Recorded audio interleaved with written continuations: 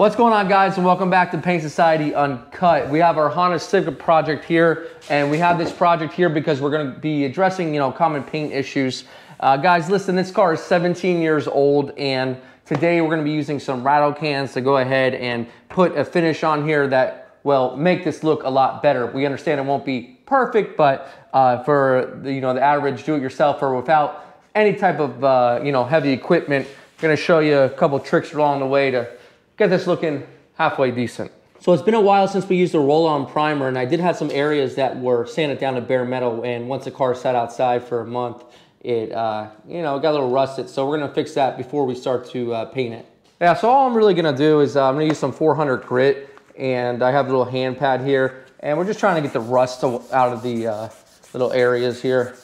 Like I said, guys, this project is not gonna be your certified paint repair. This is a home garage. That's why we have it here. We're trying to make this car just look better. So I find that 400 grit is just what you need to take out those little rust areas. Now, this video is primarily, just to show you how to do the painting. Now, this existing primer is a urethane primer that we rolled on. You can check out the video here. And, it's a pretty good primer, but I did have some sand throughs, so that's what I'm addressing right now. And I'll show you how to take care of that bare metal area before we paint. To mask it up, you can go to Advanced Auto and get 1.25 inch. I like yellow masking tape. It works pretty good. And we'll just go around all our edges. Then we went ahead and put it into the tape thing. It just makes it easier, even for around the house. We're not going crazy with the masking. We're just masking off the panels we don't want there to be paint on. This car has definitely seen better days, but it's a pretty cool project to have because it's got a lot of common paint problems on it, right? That a lot of you guys might have on your own vehicle, or let's say you're trying to make a flip or something and you want to kind of make the car look better, gain a couple extra bucks. This can be an option as well. You're not going to get the perfect finish, but it's going to look better, and that's what we're going for. What I like about this project is there's not a whole lot of real expectations.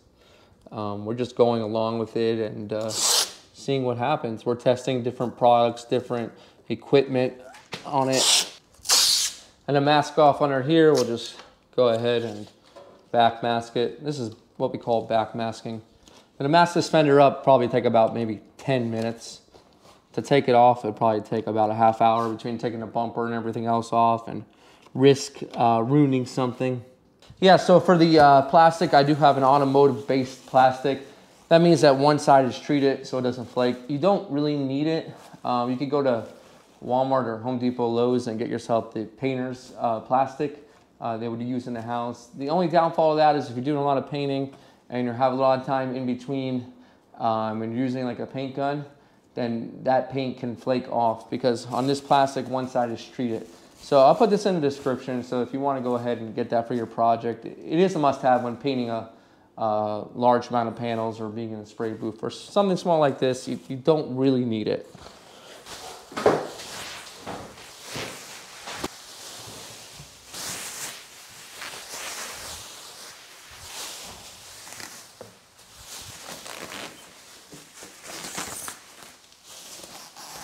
Then I get a razor blade to cut on all those edges. Doesn't take much to cut the plastic. I like to kind of pull it first. That way it creates less air underneath. And then just cut along the tape here. Okay. Now all we're gonna do is just tape down our plastic to the tape that we already have there. Okay. Then you just tape along your back mask tape here. Get that nice and even. Okay. And we'll finish up here at the headlight area. So far, it's not really hard to do. I just want to give you guys the confidence you need to say, hey, maybe I can do that job. I got an older car. I think it can look a little bit better. Let me try it out, right? And so the plastic doesn't move around too much. I just kind of taped it underneath the car so it's tight as can be. So now we're gonna go ahead to our next step. So we're gonna go ahead and we're gonna get some, let's see, it's self-etching primer. And how funny, the metal is showing. So yeah, so we have a couple areas here that have, you know, our metal showing through, and self-etching is gonna protect that metal so it doesn't go ahead and start to rust on us again. If you didn't have any sort of metal showing, you could just do that 400 and then 600 and you'd be good to paint. I'm gonna put this on everything just to kind of give it another even surface, and that way I can sand it with 600 and I'll have a smoother surface. The smoother the surface, the better the paint's gonna come out without going too smooth. So I wouldn't wanna do more than 600 to 800, but we're gonna stop probably at 600 after we spray this on. We're not gonna go too heavy. We just wanna kind of cover our surface area. Self-etching primer is not meant to like build. It's not meant to fill in any sort of like scratches or anything like that, or body work. It's just meant to kind of give you a barrier. Mainly focusing on our areas where we had that metal. And that's just it. Like, we put it on our metal areas only. Now the key is to not sand through it when we go to sand again. So we'll go light with like a 600, and we'll let this flash for about a good 15 minutes. And once it's dry, I'll move you guys on to the next step. So I'm ready to sand this, and I got that same hand pad, but this time I have 600 grit. Now you can go between 600 and 800. This is very, very thin primer. And like I said, I don't want to go through it again to the bare metal. This is just to protect it. And I can go over it dry, okay? Or I can go over it wet. Now, if I'm doing it wet, what the water does is it's gonna go ahead and prolong the paper just a little bit. In this case, I can see that the paper is cutting it perfectly and I don't need to wet sand it. Wet sanding is more of a personal preference in my opinion. Although if you're doing big areas, it is good to wash down the car before you paint it so all that residue can get cleaned off and you won't have it in your paint job. But just feeling this, it's pretty super smooth, and without a smooth finish before paint, you can never have a smooth finish after paint. So we're ready to paint. Now a quick tip, if you can control your environment, that's great, but most of us can't when we're just out in our garage. So if you pick those early mornings around maybe 70 to 80 degrees, if you had that in your area, or the evenings, your paint is gonna perform much better. Now this is acrylic lacquer and our 2K urethane. So there has been some questions about, are they compatible? Will they peel? Well, this is a 17-year-old car. This is our project car, and we've done this before in the video just above, and so far so good. The results have lasted a good 7 months and no signs of flaking or peeling. So we're gonna go ahead, and I got one can here. This is B92P, and we're gonna put it on our panel, light coat, introduce the paint to the panel, and then we'll go from there and we'll see if one can's enough. Now a tack rag is a good idea to have right before we paint. This will remove debris, and I like to tack around the whole area. That way any debris that's on a plastic won't make its way to the panel. And as mentioned in my other video, make sure you have a towel so you can wipe that tip every few passes. That way it doesn't start to spit on our panel.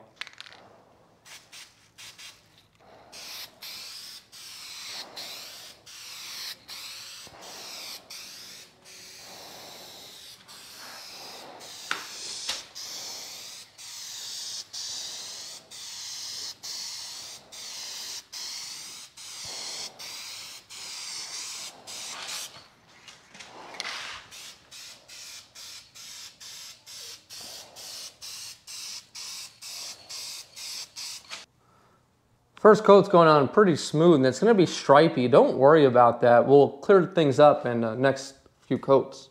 All right, so the worst thing we can do is not allow it to dry. It's been about 10 minutes and it's pretty dry. We're gonna run our tack rag over the surface, and then we'll apply our second coat.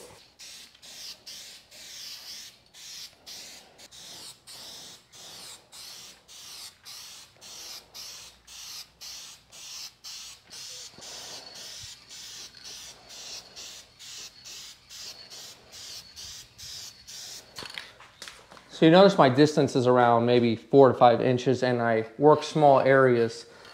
The way I work small areas and the reason why I do it is it can stay wet. If the paint is wetter, it's going to be smoother, it's going to dry smoother. If I'm all over the place, it's going to land dry, and well, the clear coat, when it lays on top of that, is going to be dry as well. So I'll separate it into quadrants. I'll do no more than about 8 to 10 inches of movement, and I'll do different quadrants, okay? And I'll carry it along the whole entire fender. Now, I gotta say, this is looking pretty good. Now, you might get these little booger spots in here. Don't worry about those. Once the clear hits it, you won't even be able to tell they're there. So here's the second coat. It's been 10 minutes. Now, let's say your surface is totally rough. It's not coming out good. You can go ahead and take your 800 grit again, sand the whole thing.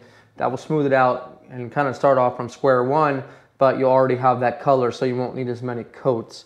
We're gonna go ahead here with one more coat and check it, and I think it should be good.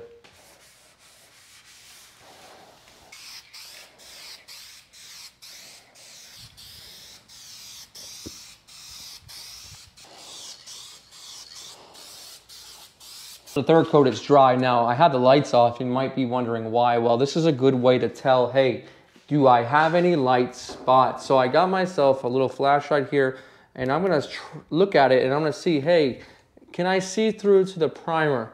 Like right here, that looks a little bit light, okay, in this area. So I know I need a little bit more there, and over here too. So you would only be able to tell when the sun comes out if you needed more paint, and well, that's too late. So I think one more coat and we should be good.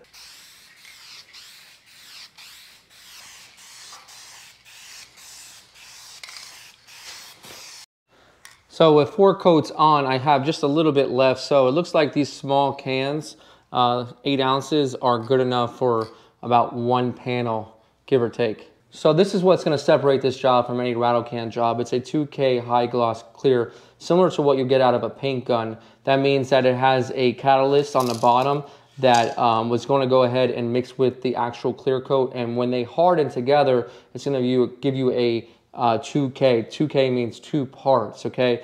And that's similar to what comes out of a paint gun. Now, the way to use this is you'll take this red cap right here, and there's a bladder inside, like I said, a bladder of clear coat, and then we're gonna puncture it by pushing this red cap. Now, it's a little bit hard, so you gotta kind of put it against something very firm, and when you hear that click, you know it's good to go. It's been punctured. Now, from here, it's kind of like a ticking time bomb. Now, some say you can get up to a week if you keep it in a cabinet and your temperatures in where you live are around maybe the 70s. Well, that's some beautiful weather we don't have here in South Florida. So I might only get about maybe 1 or 2 days out of this before it starts to gel up in the can. But as for our project, we have more than enough time here before it starts to kick. So we're ready for clear. Now, I do not recommend taking a tack rack now and running it over the panel. Sometimes these spray cans can come out really dry and textured, and it's gonna pick up all the fibers, and the fibers are gonna stay in the panel. Now, here's a tip you might wanna follow if you want a smoother finish. Now, my finish is pretty good, so I'm gonna leave it alone. But if your finish is not good, take yourself 1000 grit paper and just rub it over the surface. That's gonna go ahead and smooth it out. And then from there, just give yourself 1 more coat. What that's gonna do is gonna take away all the buildup of the texture, and from just 1 coat of paint, you're not gonna have that heavy build. For me, I'm good, so I'm gonna leave it. Remember that every job is different. We're ready for our 2K. Now, what's important is we don't wanna get the best finish in the first coat. This is gonna take time to build, probably about 2 to 3 coats, and we're gonna be good. But it's very important to remember that we don't want to put 4 or 5, 6 or 7, something like that. What might look great here, in 3 or 4 hours will look pretty dull. That's because you're not giving the chance for the clear to breathe, and too many coats will trap it. And when it's trapped, well, you're gonna have a dull paint job at the end of the day. Let's go ahead and spray some clear.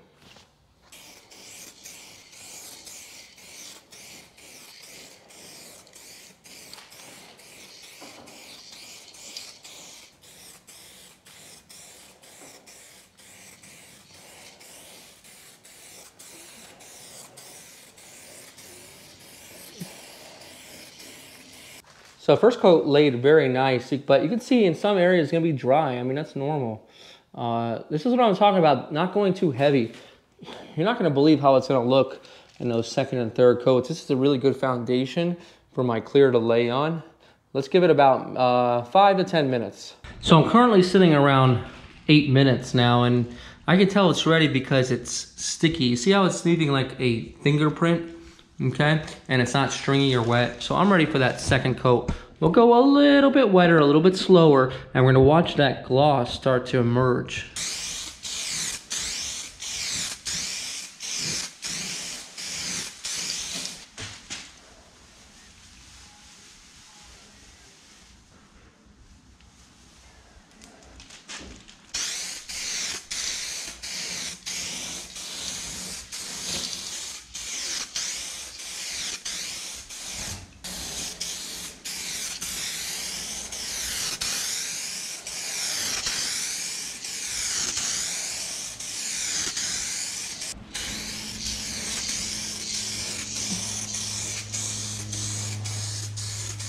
And after that second coat, it's starting to look really good. I had a little bug here that I kind of picked out and left a little mark, but I can always buff that out in the end if we need to. And we're about 8 minutes later, 8 to 10 minutes later, we can tell we're good to go. This stuff kicks pretty quick. So third coat, we're gonna do a little bit wetter and a little bit slower, and then that's it, we're gonna leave it alone.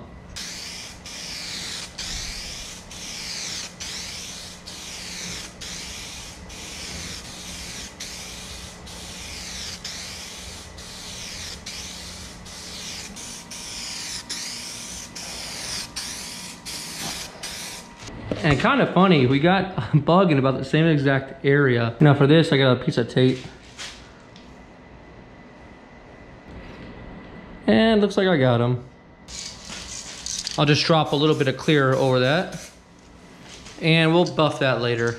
In about 10 minutes after that third coat, it's looking really good. Now, if you need to step it up and do one more coat, that's fine.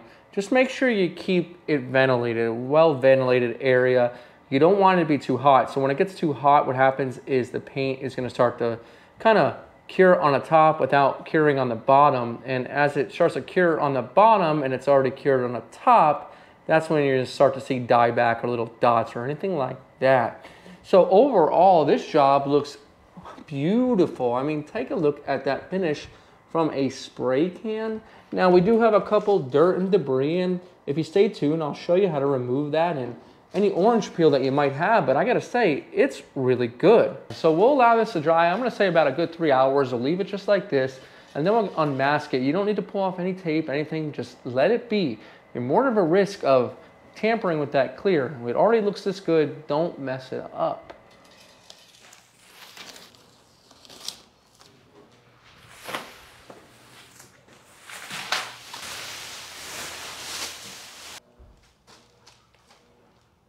All right, so we're actually 2 weeks out, and I haven't been able to touch the car because I've been a little bit busy, but take a look at the gloss. It's still pretty good. We're gonna go ahead and attack that little area where that bug was.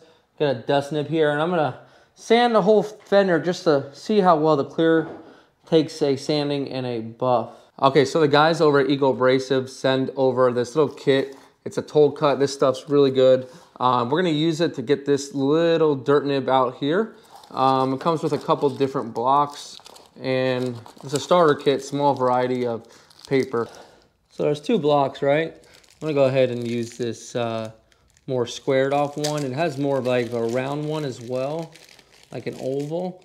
We use a square one, and there's an oval, but the square one, like, it's only gonna level off the top and what's underneath it. It's not gonna burn through the areas you don't want it to. We're not gonna use 800. 800 is more for like if you have a run. I'm gonna just start off with 1200, and the reason why I like these is they're super easy to use and they're strong. You know, you don't use this wet at all, you use it dry. That's the whole point behind Toll Cut, is to be used dry. It's designed to be the only paper, one of the only papers that can cut dry without the use of water. So just gonna take off a little of the surface, and we're gonna see what happens. Like I said, this one's pretty deep. Short of dabbing it and resanding it would be the only other way to really get this out. So we'll get as good as we can, and then we'll buff it. So on this, we got to know where to stop. These little white dots, we can't really do much about because that's from the bug. But these little dots underneath, that's the low spot. And we sand it down considerably, and it's still, you know, sanding, but I don't want to overdo it. They're not too bad, but like, let's say this little dirt nib right in this area, if you can see it right here. If we take it down, right, these are the ones that will sand out, okay? See how it's got the top surface? So you pretty much, you'll sand it down until it goes away. And this is a good way to kind of minimize the area. Now 1200 is a little aggressive for just a dirt nib. Probably would do around 1500 to 2000, but since we were using it for this area right here, we can see that it cuts, you know, fairly well. Now looking at the rest of the fender, honestly, it came out clean.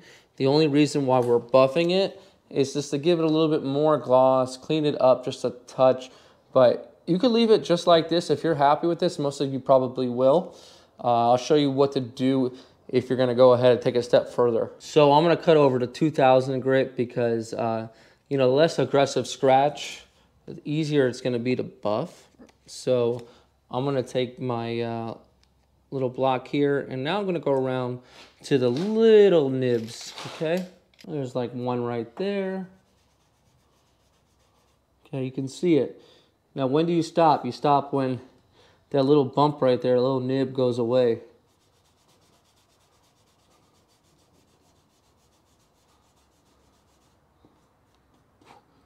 Okay, you can see how it's kind of flat now.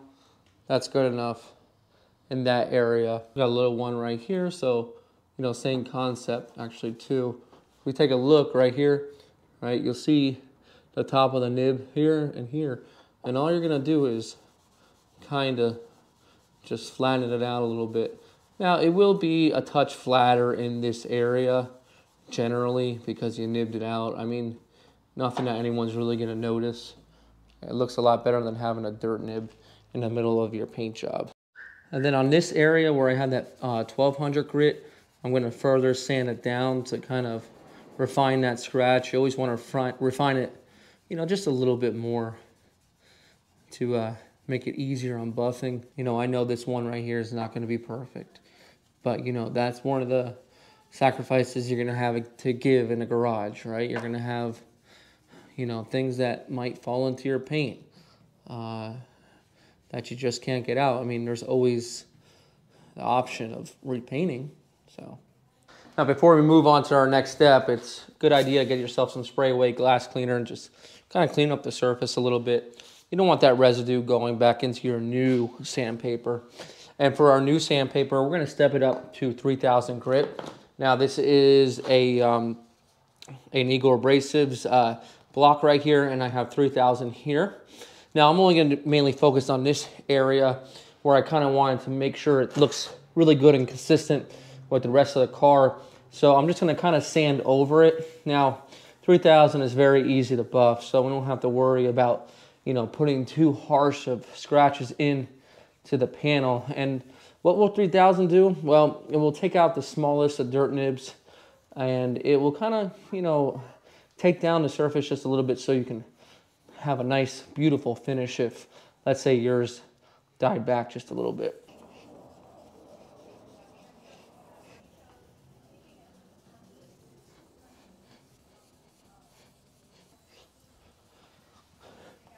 So after 3000, it's going to obviously look dull, okay?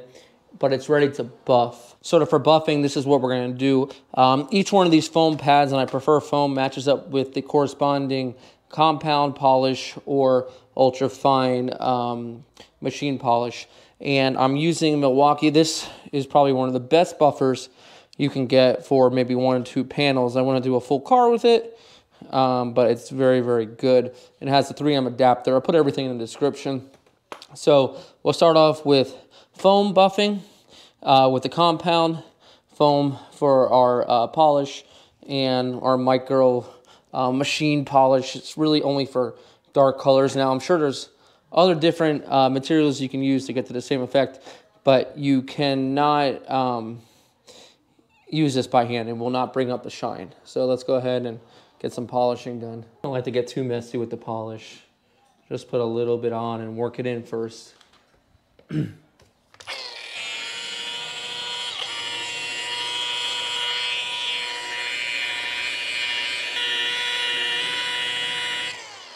What I'm mainly looking for to see is how well this clear buffs.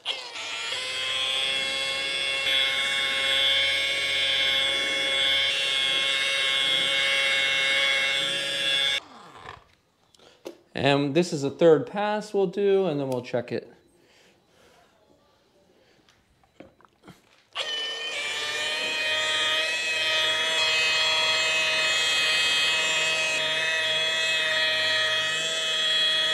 So now I'm going to switch over to that black pad, and I'm running the buffer around 1200 RPM, not too high.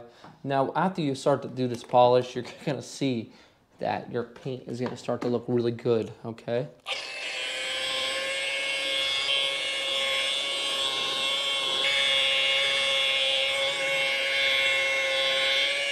So with this blue stage, what this is going to do is, like when you're out in the sun and you kind of see those buffing marks all over the place, or those streaks, well, this is a type of material that's going to remove them for you. And with this, you kind of want to work it in slow, and then it'll start to kind of sweat on you. That's when you know you're hitting the sweet spot.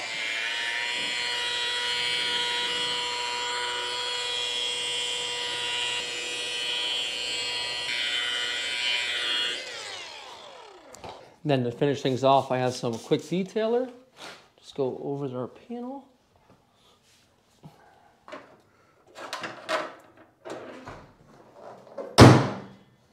Can you believe we achieved this in our garage and it looks like this from spray cans? I'm pretty excited, and I hope that you are too. Now, can you go ahead and paint your whole car with spray cans? I don't recommend it. With the cost of material that you'll have and just paint alone for the spray cans, you'd probably be able to get yourself at least a 30-gallon compressor and paint one panel at a time. But for small stuff, well, it really works well. For hoods, if you're gonna paint a hood, that's a little bit tough because it's flat, and naturally spray cans don't really work well when they're, when you're holding them more horizontal. So if you can fix up your hood to have it in such a way that it's hanging, then you might have a better chance. But for small stuff just like this, well, we just proved it to you without that much material or much expense. You can fix up your fender or maybe a small part on your car. Now, we do recognize that the rest of the car is pretty badly sun-beaten, but this is our project, and we're gonna go ahead and attack different panels throughout this series to learn everything there is about paint. I hope you guys learned something, enjoy this, and hope you guys can do this on your own project. Until the next one, this is Brian from Paint Society reminding you, don't overthink it. It's just paint. Let's check out this job.